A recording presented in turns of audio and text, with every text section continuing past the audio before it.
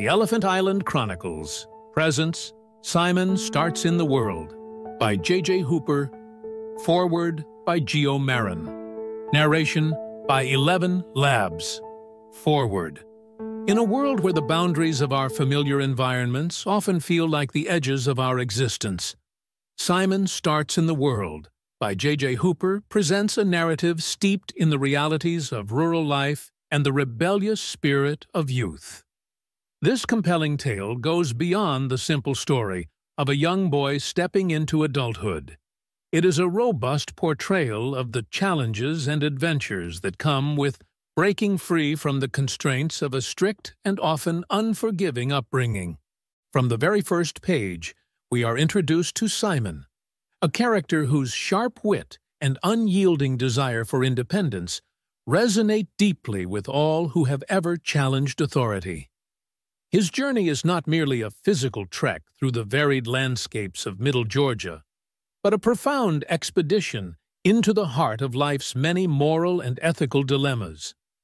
Each challenge Simon faces, each mischievous act, and each lesson he learns mirrors our own potential for growth and understanding amidst adversity.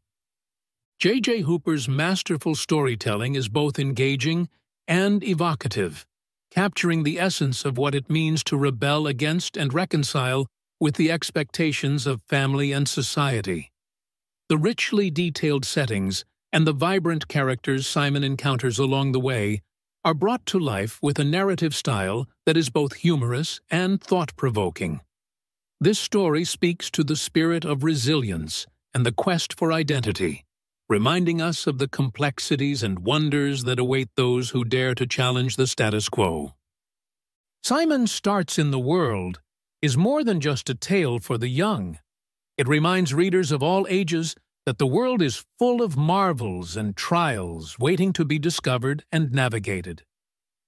Simon's courage, cunning, and curiosity reflect our own desires to break free from the constraints of the familiar and seek out the extraordinary.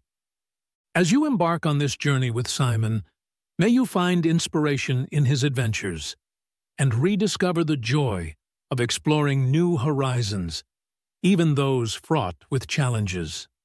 Whether you are young in years or young at heart, this story is a timeless celebration of the human spirit's unquenchable thirst for discovery and growth. Welcome to Simon's World. May his adventures ignite your curiosity and encourage you to step boldly into the unknown. Geo Marin. Simon Starts in the World by J.J. Hooper. Until Simon entered his 17th year, he lived with his father, an old hard-shell Baptist preacher, who, though very pious and remarkably austere, was very avaricious. The old man reared his boy, or endeavored to do so, according to the strictest requisitions of the moral law. But he lived, at the time to which we refer, in Middle Georgia, which was then newly settled, and Simon, whose wits were always too sharp for his father's, contrived to contract all the coarse vices incident to such a region.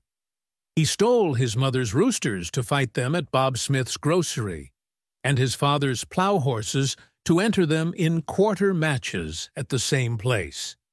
He pitched dollars with Bob Smith himself, and could beat him into doll rags whenever it came to a measurement. To crown his accomplishments, Simon was tip-top at the game of Old Sledge, which was the fashionable game of that era and was early initiated in the mysteries of stocking the papers.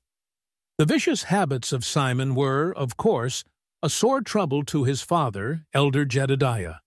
He reasoned, he counseled, he remonstrated, and he lashed. But Simon was an incorrigible, irreclaimable devil.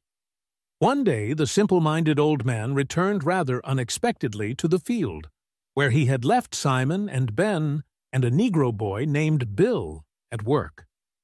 Ben was still following his plow, but Simon and Bill were in a fence corner, very earnestly engaged at 7-up. Of course, the game was instantly suspended as soon as they spied the old man, 60 or 70 yards off, striding towards them.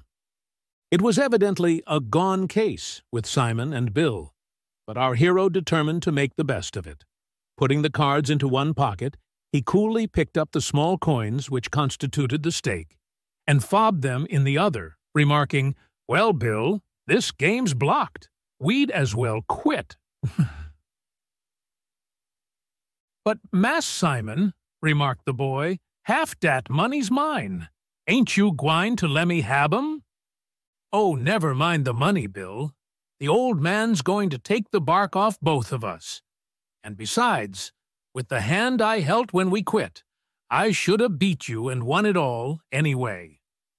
"Well, but Mass Simon, we never finished a game, and de rule—" "Go to the devil with your rule," said the impatient Simon. "Don't you see Daddy's right down upon us, with an armful of hickories? I tell you, I helt nothing but trumps, and could 'a' beat the horns off a billy goat. Don't that satisfy you? Somehow or another, you're hard to please." About this time, a thought struck Simon, and in a low tone, for by this time the Reverend Jedediah was close at hand, he continued, "But maybe Daddy don't know, right down sure, what we've been doin'. Let's try him with a lie. 'Twon't hurt, no way. Let's tell him we've been playin' mumble-peg." Bill was perforce compelled to submit to this inequitable adjustment of his claim to a share of the stakes, and of course agreed to swear to the game of mumble-peg. All this was settled, and a pig driven into the ground slyly and hurriedly between Simon's legs as he sat on the ground just as the old man reached the spot. He carried under his left arm several neatly trimmed sprouts of formidable length, while in his left hand he held one which he was intently engaged in divesting of its superfluous twigs. "So-ho, youngsters! You in the fence corner and the crap in the grass! What saith the Scripter, Simon? Go to the ant, thou sluggard!" And so forth and so on. "What in the round creation of the earth have you and that nigger been a-doin'?" Bill shook with fear, but Simon was cool as a cucumber, and answered his father to the effect that they had been wasting a little time in the game of mumble-peg. "Mumble-peg! Mumble-peg!" repeated old Mr. Suggs. "What's that?" Simon explained the process of rooting for the peg, how the operator got upon his knees, keeping his arms stiff by his sides, leaned forward and extracted the peg with his teeth. "So you get upon your knees, do you, to pull up that nasty little stick? You'd better get upon 'em to ask mercy for your sinful souls and for a dyin' world. But let's see one o' you get the peg up now." The first impulse of our hero was to volunteer to gratify the curiosity of his worthy sire, but a glance at the old man's countenance changed his notion, and he remarked that Bill was a long ways the best hand. Bill, who did not deem Simon's modesty an omen very favorable to himself, was inclined to reciprocate compliments with his young master, but a gesture of impatience from the old man set him instantly upon his knees, and, bending forward, he essayed to lay hold with his teeth of the peg, which Simon, just at that moment, very wickedly pushed a half-inch further down. Just as the breeches and hide of the boy were stretched to the uttermost, old Mr. Suggs brought down his longest hickory, with both hands, upon the precise spot where the tension was greatest. With a loud yell, Bill plunged forward, upsetting Simon, and rolled in the grass, rubbing the castigated part with fearful energy. Simon, though overthrown, was unhurt, and he was mentally complimenting himself upon the sagacity which had prevented his illustrating the game of mumble-peg for the paternal amusement, when his attention was arrested by the old man's stooping to pick up something. What is it? A card upon which Simon had been sitting, and which, therefore, had not gone with the rest of the pack into his pocket.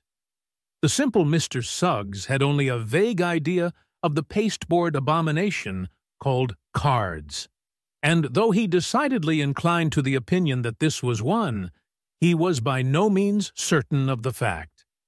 Had Simon known this, he would certainly have escaped, but he did not. His father, assuming the look of extreme sapiency, which is always worn by the interrogator who does not desire or expect to increase his knowledge by his questions, asked, "What's this, Simon?" "The jack-o'-diamonds," promptly responded Simon, who gave up all as lost after this faux pas. "What was it doin' down thar, Simon, my sonny?" continued Mr. Suggs, in an ironically affectionate tone of voice. "I had it under my leg thar to make it on Bill, the first time it come trumps," was the ready reply. "What's trumps?" asked Mr. Suggs, with a view of arriving at the import of the word. "Nothin' ain't trumps now," said Simon, who misapprehended his father's meaning, "but clubs was when you come along and busted up the game." A part of this answer was Greek to the Reverend Mr. Suggs, but a portion of it was full of meaning. They had then most unquestionably been throwing cards, the scoundrels, the audacious little hellions. "To the mulberry with both on ye, in a hurry," said the old man sternly. But the lads were not disposed to be in a hurry, for the mulberry was the scene of all formal punishment administered during work hours in the field. Simon followed his father, however, but made, as he went along, all manner of faces at the old man's back, gesticulated as if he were going to strike him between the shoulders with his fists, and kicking at him so as almost to touch his coat-tail with his shoe. In this style they walked on to the mulberry tree, in whose shade Simon's brother Ben was resting. It must not be supposed that, during the walk to the place of punishment, Simon's mind was either inactive or engaged in suggesting the grimaces and contortions wherewith he was pantomimically expressing his irreverent sentiments toward his father. Far from it. The movements of his limbs and features were the mere workings of habit, the self-grinding of the corporeal machine, for which his reasoning half was only remotely responsible. For while Simon's person was thus, on its own account, making game of old Jedediah, his wits, in view of the anticipated flogging, were dashing, springing, bounding, darting about, in hot chase of some expedient suitable to the necessities of the case, much after the manner in which Puss, when Betty, armed with the broom and hotly seeking vengeance for pantry robbed or bed defiled, has closed upon her the garret doors and windows, attempts all sorts of impossible exits to come down at last in the corner, with panting side and glaring eye, exhausted and defenseless. Our unfortunate hero could devise nothing by which he could reasonably expect to escape the heavy blows of his father. Having arrived at this conclusion, and the mulberry about the same time, he stood with a dogged look, awaiting the issue. The old man Suggs made no remark to anyone while he was sizing up Bill, a process which, though by no means novel to Simon, seemed to excite in him a sort of painful interest. He watched it closely, as if endeavoring to learn the precise fashion of his father's knot, and when at last Bill was swung up a tiptoe to a limb, and the whipping commenced, Simon's eye followed every movement of his father's arm, and as each blow descended upon the bare shoulders of his sable friend, his own body writhed and wriggled in involuntary sympathy. "It's the devil it is," said Simon to himself, "to take such a wallopin' as that. Why, the old man looks like he wants to get to the holler if he could. Rot his old picter. It's wuth, at the least, 50 cents. Giamini, how that hurt. Yes, it's wuth $0.75 to take that ear lickin'. Wonder if I'm predestinated, as old Jedediah says, to get the feller to it. Lord, how Daddy blows. I do wish to God he'd bust wide open, the derned old dear face. If 'twa'n't for Ben helpin' him, I believe I'd give the old dog a tussle when it comes to my turn. It couldn't make the thing no wuss, if it didn't make it no better. Drot it! What do boys have daddies for, anyhow? 'Tain't for nothin' but just to beat 'em and work 'em. There's some use in mammies. I can poke my finger right in the old omen's eye and keep it thar. And if I say it ain't thar, she'll say so, too. I wish she was here to hold Daddy off. If 'twa'n't so fur, I'd holler for her, anyhow. How she would cling to the old fellow's coat-tail." Mr. Jedediah Suggs let down Bill and untied him. Approaching Simon, whose coat was off. "Come, Simon, son," said he, "cross them hands.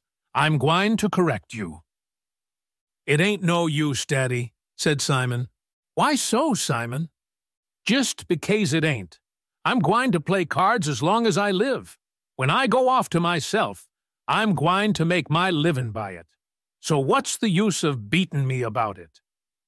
Old Mr. Suggs groaned, as he was wont to do in the pulpit, at this display of Simon's viciousness. "Simon," said he, "you're a poor ignorant creetur. You don't know nothin', and you've never been nowheres. If I was to turn you off, you'd starve in a week."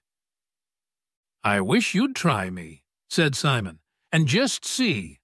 I'd win more money in a week than you can make in a year. There ain't nobody round here can make seed corn off of me at cards.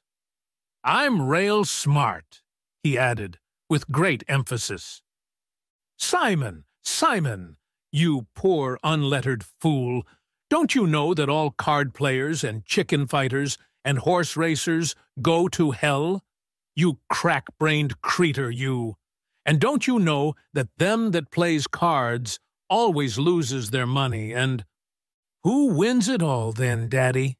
asked Simon. "Shet your mouth, you imperdent, slack-jawed dog. Your daddy's a-trying to give you some good advice, and you a-picking up his words that way. I knowed a young man once, when I lived in Oglethorpe, as went down to Augusty and sold $100 worth of cotton for his daddy.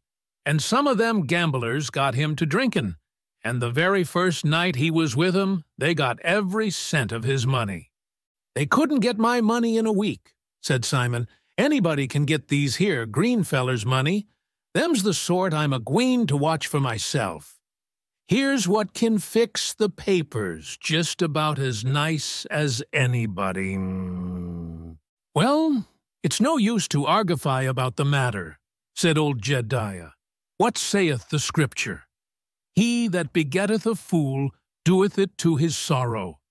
Hence, Simon, you're a poor, misable fool, so cross your hands." "You'd just as well not, Daddy. I tell you I'm gwine to follow playin' cards for a livin', and what's the use of bangin' a feller about it? I'm as smart as any of 'em, and Bob Smith says them Augusty fellers can't make rent off of me." The Reverend Mr. Suggs had once in his life gone to Augusta, an extent of travel which, in those days, was a little unusual. His consideration among his neighbors was considerably increased by the circumstance, as he had all the benefit of the popular inference that no man could visit the city of Augusta without acquiring a vast superiority over all his untraveled neighbors in every department of human knowledge. Mr. Suggs, then, very naturally, felt ineffably indignant that an individual who had never seen any collection of human habitations larger than a log-house village, an individual, in short, no other or better than Bob Smith, should venture to express an opinion concerning the manners, customs, or anything else appertaining to, or in any wise connected with, the Ultima Thule of backwoods Georgians. There were two propositions which witnessed their own truth to the mind of Mr. Suggs. The one was that a man who had never been at Augusta could not know anything about that city, or any place, or anything else.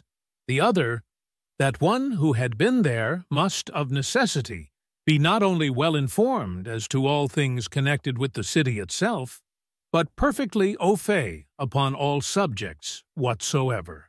It was therefore in a tone of mingled indignation and contempt that he replied to the last remark of Simon. "Bob Smith says, does he? And who's Bob Smith? Much does Bob Smith know about Augusty?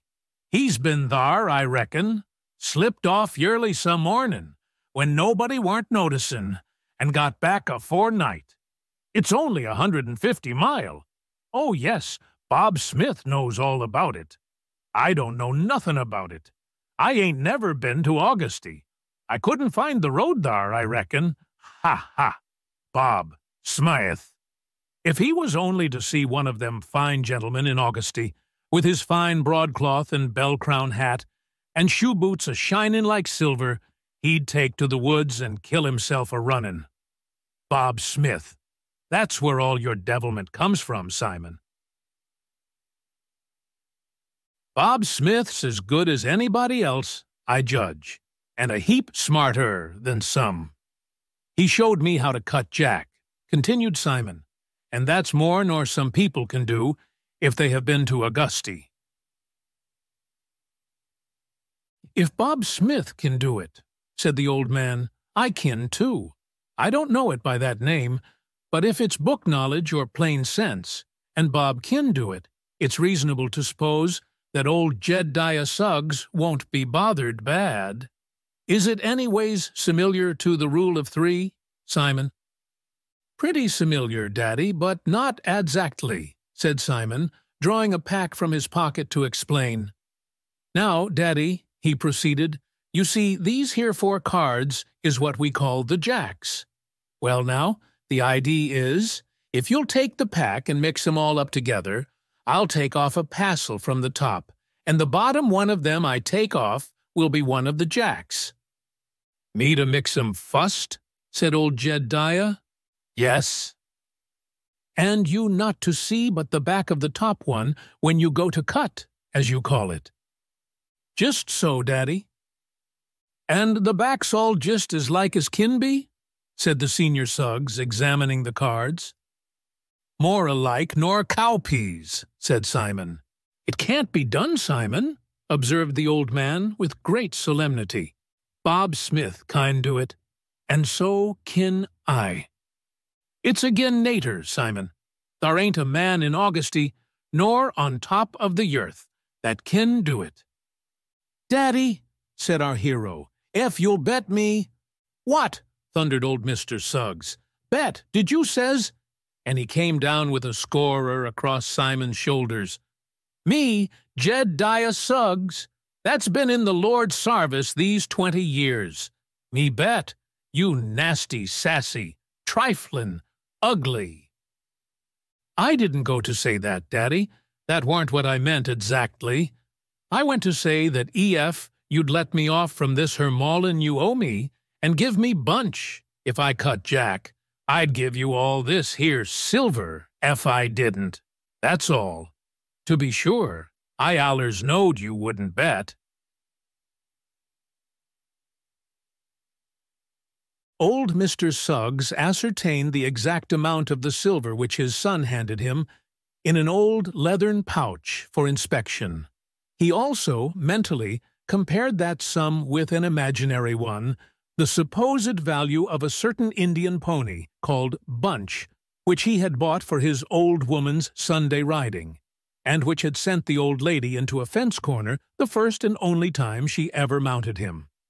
As he weighed the pouch of silver in his hand, Mr. Suggs also endeavored to analyze the character of the transaction proposed by Simon. It sartainly can't be nothin' but given. No way it can be twisted, he murmured to himself.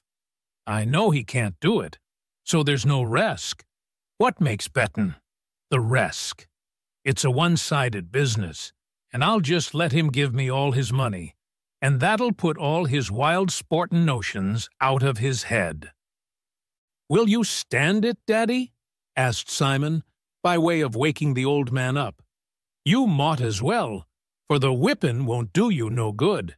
And as for Bunch, nobody about the plantation won't ride him but me. Simon, replied the old man, I agree to it. Your old daddy is in a close place about payin' for his land. And this here money, it's just $11, lacking of 25 cents, will help out mightily. But mind, Simon, ef anything said about this hereafter. Remember, you give me the money." "Very well, Daddy. And if the thing works up instead of down, I suppose we'll say you give me bunch, eh?" "You won't never be troubled to tell how you come by bunch. The thing's agin nater, and can't be done. What old Jedediah Suggs knows, he knows as good as anybody. Give me them fixments, Simon." Our hero handed the cards to his father, who, dropping the plow line with which he had intended to tie Simon's hands, turned his back to that individual in order to prevent his witnessing the operation of mixing. He then sat down and very leisurely commenced shuffling the cards, making, however, an exceedingly awkward job of it. Restive kings and queens jumped from his hands, or obstinately refused to slide into the company of the rest of the pack. Occasionally, a sprightly knave would insist on facing his neighbor, or, pressing his edge against another's, half double himself up, and then skip away. But elder Jedediah perseveringly continued his attempts to subdue the refractory, while heavy drops burst from his forehead and ran down his cheeks. All of a sudden, an idea, quick and penetrating as a rifle ball, seemed to have entered the cranium of the old man. He chuckled audibly. The devil had suggested to Mr. Suggs an impromptu stock, which would place the chances of Simon, already sufficiently slim in the old man's opinion, without the range of possibility. Mr. Suggs forthwith proceeded to cut all the pictor ones so as to be certain to include the jacks, and place them at the bottom, with the evident intention of keeping Simon's fingers above these when he should cut. Our hero, who was quietly looking over his father's shoulders all the time, did not seem alarmed by this disposition of the cards. On the contrary, he smiled, as if he felt perfectly confident of success in spite of it. "Now, Daddy," said Simon, when his father had announced himself ready, "nary one of us ain't got to look at the cards while I'm a-cuttin'. If we do, it'll spile the conjuration." "Very well. And another thing, you've got to look me right dead in the eye, Daddy. Will you?" To be sure, said Mr. Suggs. "Fire away." Simon walked up close to his father and placed his hand on the pack. Old Mr. Suggs looked in Simon's eye, and Simon returned the look for about 3 seconds, during which a close observer might have detected a suspicious working of the wrist of the hand on the cards, but the elder Suggs did not remark it. "Wake, snakes! Day's a-breakin'! Rise, Jack!" said Simon, cutting half a dozen cards from the top of the pack and presenting the face of the bottom one for the inspection of his father. It was the Jack of Hearts. Old Mr. Suggs staggered back several steps, with uplifted eyes and hands. "Marciful master!" he exclaimed. "F the boy hain't! Well, how in the round creation of the— Ben, did you ever? To be sure and sartain, Satan has power on this yearth." And Mr. Suggs groaned in very bitterness. "You never seed nothing like that in Augusty, did you, Daddy?" asked Simon, with a malicious wink at Ben. "Simon, how did you do it?" queried the old man, without noticing his son's question. "Do it, Daddy, do it. 'Tain't nothin'. I done it just as easy as shootin'." Whether this explanation was entirely or in any degree satisfactory to the perplexed mind of elder Jedediah Suggs cannot, after the lapse of the time which has intervened, be sufficiently ascertained. It is certain, however, that he pressed the investigation no farther, but merely requested his son Benjamin to witness the fact that, in consideration of his love and affection for his son Simon, and in order to furnish the Doney with the means of leaving that portion of the state of Georgia, he bestowed upon him the impracticable pony, Bunch. "Just so, Daddy, just so. I'll witness that. but it reminds me mightily of the way Mammy give old Trailer the side of bacon last week. She is sweeping up the hearth, the meat on the table. Old Trailer jumps up, gathers the bacon, and darts. Mammy arter him with the broomstick as fur as the door, but, seeing the dog has got the start, she shakes the stick at him and hollers, "You sassy, eye-zookin', roguish, natty, flop-eared varmint! Take it along, take it along! I only wish 'twas full of arsenic and ox vomit and blue vitriol, so as 'twould cut your interals into chitlins. That's about the way you give bunch to Simon." "Oh, sure, Ben," remarked Simon. "I wouldn't run on that way. Daddy couldn't help it. It was predestinated. Whom he hath, he will, you know." And the rascal pulled down the underlid of his left eye at his brother. Then, addressing his father, he asked, "Warn't it, Daddy? Oh, and so?" To be sure, all fixed aforehand," was old Mr. Suggs' reply. "Didn't I tell you so, Ben?" said Simon. "I knowed it was all fixed aforehand." And he laughed until he was purple in the face. "What's in ye? What are you laughing about?" asked the old man wrathily. "Oh, it's so funny that it could all have been fixed aforehand," said Simon, and laughed louder than before. The obtusity of the Reverend Mr. Suggs, however, prevented his making any discoveries. He fell into a brown study, and no further allusion was made to the matter. It was evident to our hero that his father intended he should remain but one more night beneath the paternal roof. What mattered it to Simon? He went home at night, curried and fed Bunch, whispered confidentially in his ear that he was the fastest piece of horseflesh, according to size, that ever shaded the earth, and then busied himself in preparing for an early start on the morrow. Old Mr. Suggs' big red rooster had hardly ceased crowing in announcement of the coming dawn, when Simon mounted the intractable Bunch. Both were in high spirits, our hero at the idea of unrestrained license in future, and Bunch from a mesmerical transmission to himself of a portion of his master's deviltry. Simon raised himself in the stirrups, yelled a tolerably fair imitation of the Creek war-whoop, and shouted, "I'm off, old stud! Remember the Jack-o'-hearts!" Bunch shook his little head, tucked down his tail, ran sideways as if going to fall, and then suddenly reared, squealed, and struck off at a brisk gallop. The end. From all of us here at the Elephant Island Chronicles, we hope you have enjoyed this classic short story by J.J. Hooper. Until next time, stay curious.